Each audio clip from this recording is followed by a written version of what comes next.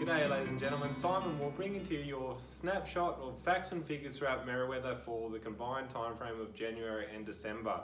There was 35 sales to occur in 2017 December and January 2018.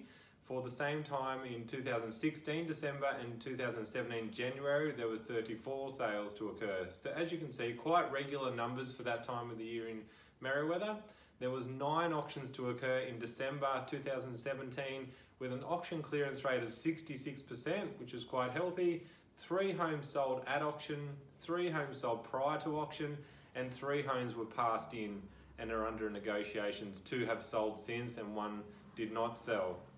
The highest sale price was a home we marketed at 3 Kempster Road, Merewether, a phenomenal 3-level house, brick Federation style, 5 bedrooms, 3 bathroom, 1 car space, and that successfully sold prior to auction for $2,650,000, which is a very strong price for a house at that end of the street.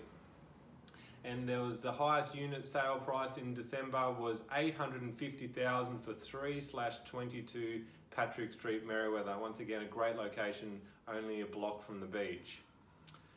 The average sale price for that period has been $1,618,000 for homes, and the average sale price for unit has been $679,000. The industry days on market are 35 days to sell a home. Mine for that period has been 24 days on market.